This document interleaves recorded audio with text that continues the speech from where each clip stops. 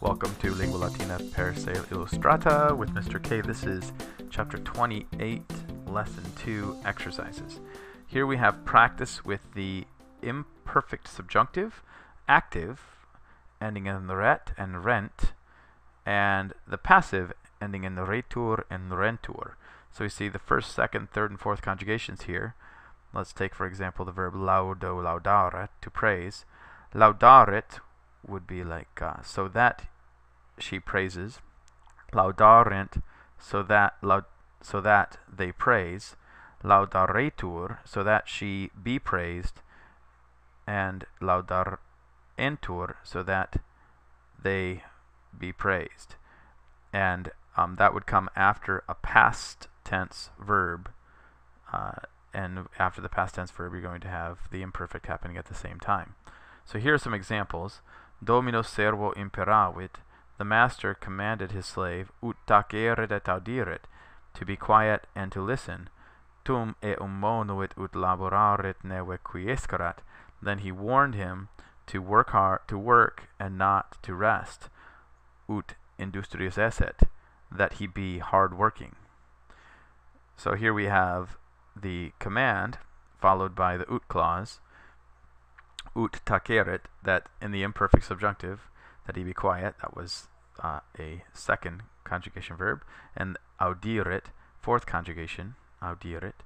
Then he warned him that he work hard, laboraret, here in the first conjugation, and neve quiesceret, which would be the third conjugation here.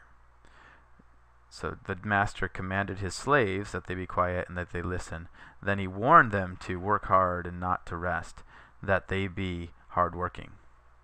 Dominus imperavit ut servus improbus vocaretur, prehenderetur, teneretur, puniretur. The master commanded that the bad slave be called, that he be held or arrested, that he be held, and that he be punished. And then we have the master commanded that the bad slaves be called, be apprehended, arrested, be held, and be punished. So here's our example. Jesus viro claudo imperavit ut blank et blank. Jesus commanded the lame man to get up and to walk. And so after this ut clause, and after this perfect form of the verb, we want surgoret, that he get up, and that he ambularet.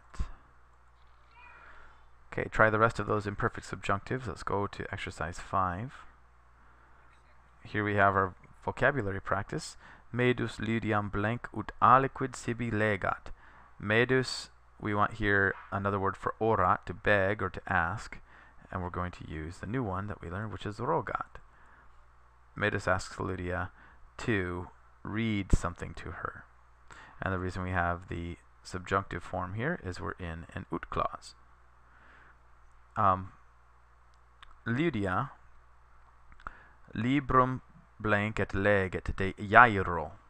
So Lydia, we want a word for aperit, and we learned in this chapter that evolvit, meaning to unroll a book, is to open the book, and reads about Jairus, a princeps of the Jews. But the form we need to match up with Jairo is the ablative, so we want principe. Cujus filia mortuam Jesus blank, whose dead daughter Jesus, and we need the word here that means woke up. And we learned that another word for that was suscitavit. Okay, let's look at the question and answer. Here we have cur medus Lydiae libellum redit neque ipse legit. Why did Medus return the little book to Lydia and not himself read it? Well, quia medus numquam legra didicit, because Medus never learned to read. And here we have quia medus legra nescit, because Medus does not know how to read. So again, when you have a different response, just cover it up and try giving the response that Orberg gave, even if your answer was correct. Good luck on the rest of these, and I'll see you back in lesson 3.